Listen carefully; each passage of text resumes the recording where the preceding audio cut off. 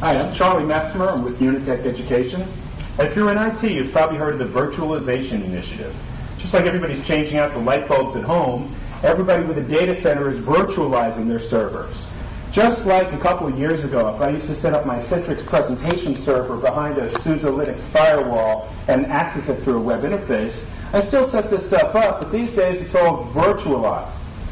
VMware is the leader in this industry right now. In the VMware bootcamp we teach, we use VMware ESX 3.5, the latest product, to virtualize our servers.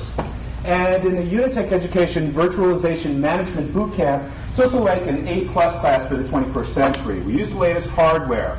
The hardware these days involves fiber channel SANs, iSCSI with hardware and software initiators, the difference in shared storage between NFS and NAS versus a SAN, and also the virtualization built into the CPU chips these days.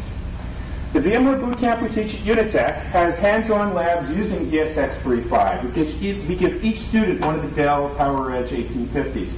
They perform hands-on labs using vMotion, DRS, Distributed Resource Services, HA, High Availability, and Virtual Consolidated Backup.